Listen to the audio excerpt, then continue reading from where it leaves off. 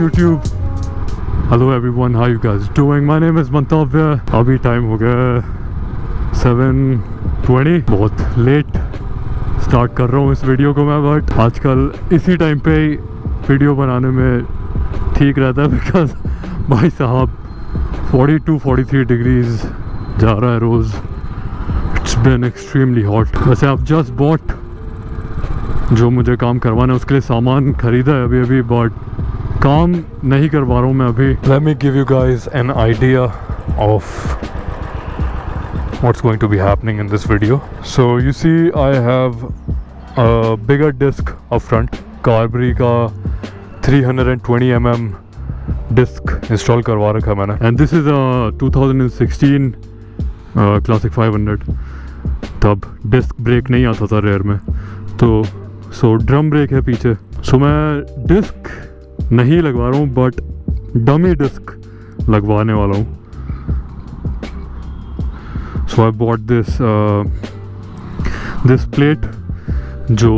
ये जो हब आता है फ्रंट वाला, इसके ऊपर एक प्लेट लगती है और उस प्लेट के भी ऊपर डिस्क प्लेट लगती है, रोटर लगता है बेसिकली. सो ये मैंने ख़रीदा है, सिर्फ 100 रुपये में ख़रीद लिया मैंने. बट इसके जो ये एलन बोल्ट्स हैं ये 6 भी 100 रुपये के हैं. सो I will be getting this installed on the hub, whole करके इस प्लेट में, या फिर और ये जो पार्ट है ये इसके अंदर एकदम टाइट फिट बैठता है. ये यहाँ पे इंस्टॉल हो जाएगा. इसके ऊपर जो मेरे पास फ्रंट वाली डिस्क, स्टॉक डिस्क रखी है, वो इसके ऊपर इंस्टॉल हो जाएगी. So basically I am going to be installing a dummy disc at the rare. सिर्फ एस्थेटिक के लिए कर रहा हूँ मैं. Obviously it's not going to work as a disc brake, and मुझे इच्छा है भी नहीं वो करवाने की ऑनेस्टली,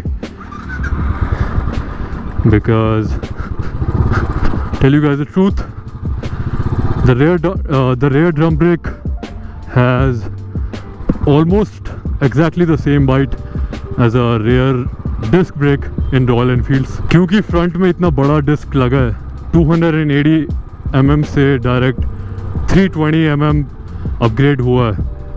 सो आगे से बाइक बहुत ज़्यादा बल्की एंड बीफी लगने लग गई है. सो रेयर में भी थोड़ा सिमिलर लगे इसलिए करवा रहा हूँ मैं.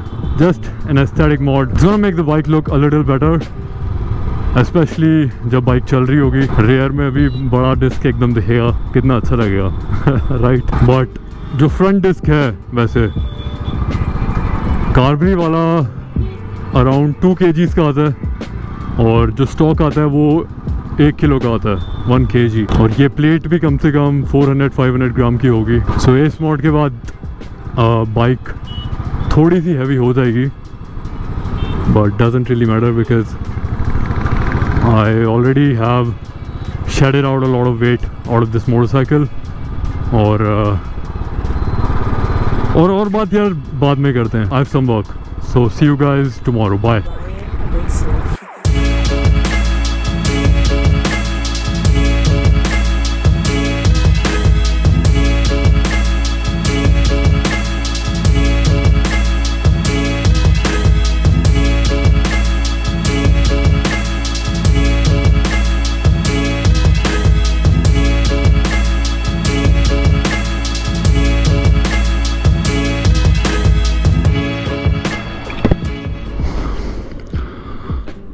Alright guys, so the disc has been installed.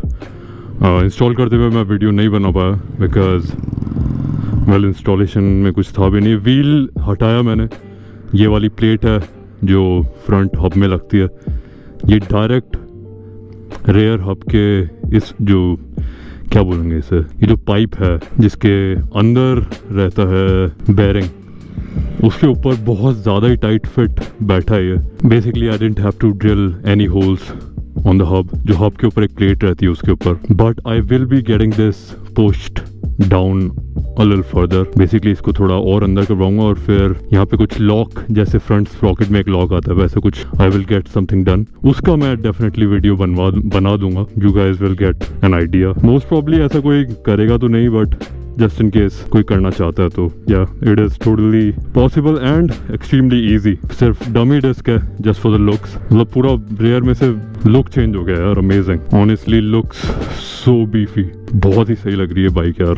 और तो चलते चलते बात करते हैं भाई, गर्मी लग रही है। Ever since I started the modification on this motorcycle, a lot of people have told me to get a rear disc for the looks, mainly for the looks, and अच्छा हुआ मैंने नहीं लगवाया कभी, because पूरा अगर सामान लगवाते हैं तो that ends up being too expensive। जो थंडरबर्ड और ये जो नई जो भी बाइक्स हैं इनमें जो rear disc है it is extremely small, like उससे looks के अंदर कोई substantial difference नहीं आता, बट ये जो डिस्क है इससे बहुत डिफरेंस आ गया। Like I am so happy man with how the motorcycle is slowly turning into absolute perfection. Please don't tell me to get a caliper installed on this and somehow make this disc work, because I don't want that. I've said this before and I'm kind of done with the modification on this motorcycle. जो सस्ते काम है ये मई के and में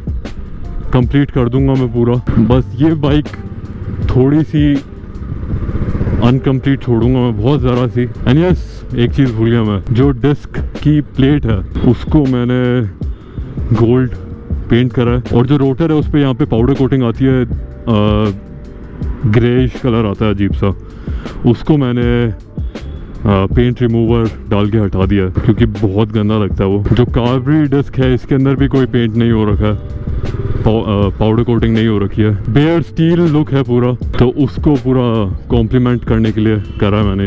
या that's about it. I am now going to and this video, so thank you for watching. I hope you enjoyed this little video. I'll definitely see you in the next one. Have a nice day, have an amazing life. Bye bye.